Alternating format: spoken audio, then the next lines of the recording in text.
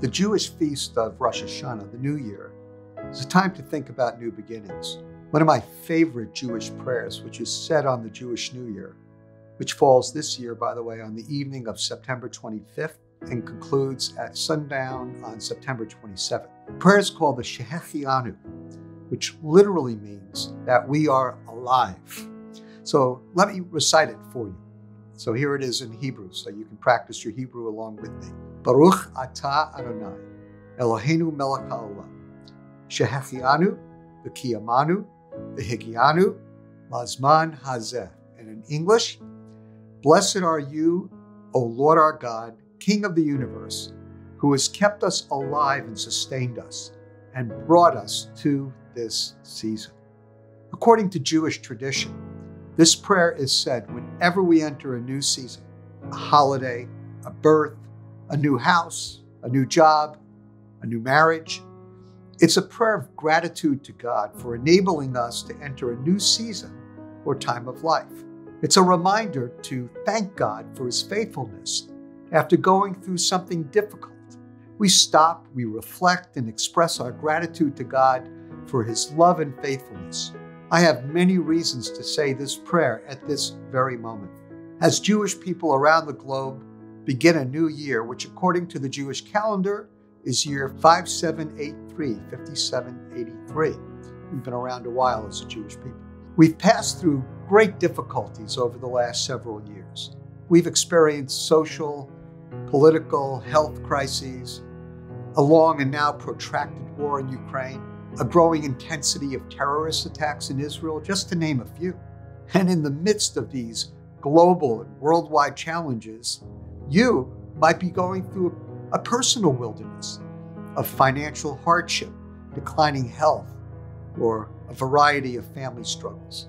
This life and our experience in a fallen world may easily be compared to the wilderness wanderings of the children of Israel. It's filled with both joy and suffering. Yet we've made it by the grace of God. You're watching this video, which in itself is a great sign. It's good news. But if you're like me, you're also ready for a new start. And His mercies are new every morning, every day, every year. He's unchanging in His love and grace and ready to forgive and to bless and to God. He is the God of new beginnings. Lately, I've been reading Deuteronomy chapters 7 through 9, and I was just struck by some of the life lessons the ancient Israelites learned through their desert wanderings found in chapter 8. We know from this chapter that hard times are not always thrust upon us because of our sin and disobedience. Sometimes it is, for sure. Yet often the Lord leads us through the wilderness to help us grow in grace. We didn't do anything wrong, but He disciplines the ones He loves. I want to highlight 3 lessons I've learned through Deuteronomy chapter 8 and my experiences these past couple of years, and hopefully this will encourage your soul as together we enter this new year with gratitude to God for His love and care. First lesson, God leads us into the wilderness of life to shape our character. Many, or maybe most of our most valuable lessons come through experiencing hard times, not good times. However, most often we only discover these lessons upon reflection. Once the struggles and difficulties are over, we have time to think. Clearly, Moses was calling upon the Jewish people in Deuteronomy chapter 8 to reflect and learn from their 40 years of wilderness wanderings before they entered the blessings of the promised land. In verse 2, Moses wrote, "You shall remember the way in which the Lord your God has led you in the wilderness these 40 years, that He might humble you, testing you, to know what was in your heart, whether you would keep His commandments or not." You see, sometimes the difficult challenges we face are gifts from God, and they're designed by God for us to help us better understand what's in the depths of our own hearts. We learn more about God and more about ourselves during the hard times. Don't you find that to be true? Moses' use of the word anah, the Hebrew word which means humble, in verse 2 caught my attention. It's the very same Hebrew term used in Leviticus 23, verse 27, which says, "On exactly the 10th day of the 7th month is the Day of Atonement. It shall be a holy convocation for you, and you shall humble your souls, anav, and present an offering by fire to the Lord." You see, this humbling of oneself was a reminder to Israel to completely rely upon God for everything. Yeshua, Jesus, our Messiah, willingly chose to humble himself and experience affliction for a redemptive purpose. He received what we should have received, and we received what he should have received. Isaiah put it this way in chapter 53. "Surely our griefs he bore and our sorrows he carried. Yet we ourselves esteemed him stricken, smitten of God, and afflicted." Isaiah 53 verse 4. Isaiah in this text uses the same word for humble, anav, used in Deuteronomy 8 and Leviticus 23. Afflictions and suffering are not always bad from God's perspective. He often allows or even enables or causes these experiences to come into our lives for our benefit. He uses difficulties to purify our souls, and when we understand his purposes for our suffering, it can lead to greater joy and a more powerful sense of his presence with us in the midst of the wilderness of this life. The difficult experiences we go through help us identify with Jesus, with Yeshua, who went through great suffering to identify with us. In fact, in the New Testament, his brother, James, wrote, "Consider it all joy, my brethren, when you encounter various trials, knowing that the testing of your faith produces endurance. And let endurance have its perfect result, so that you may be complete and perfect, lacking in nothing." That's James 1, verses 2 through 4. The second lesson we can learn from the experience of the Israelites in the wilderness is that God is sovereign and uses the trials of life to purify our souls, and for Jesus followers like you and me, to make us more like our Savior. God uses wars and seasons of serious illness and even pandemics in the lives of Jesus followers to help us love him and to help us love others even more. This was true of Jesus, wasn't it?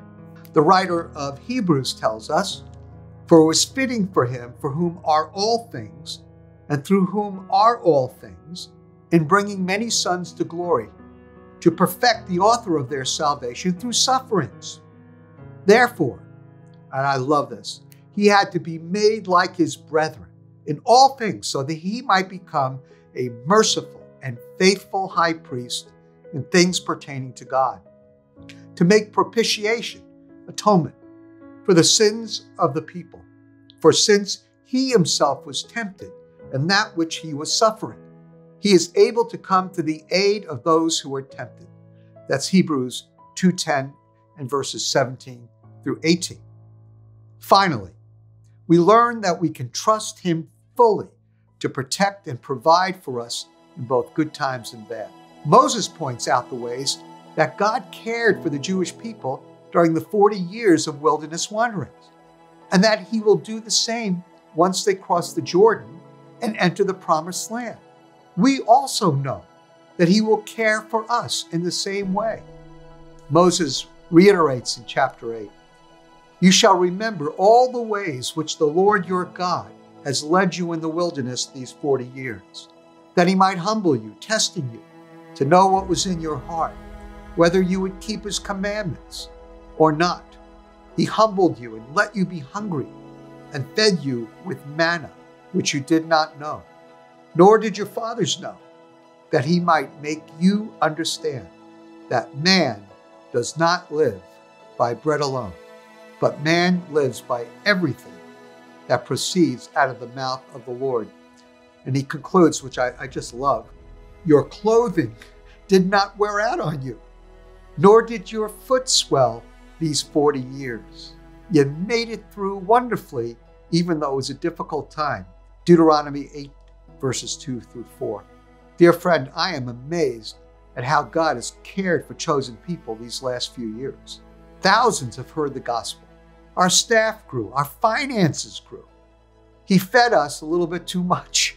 And though there were moments when we thought we might wear out, he didn't allow it.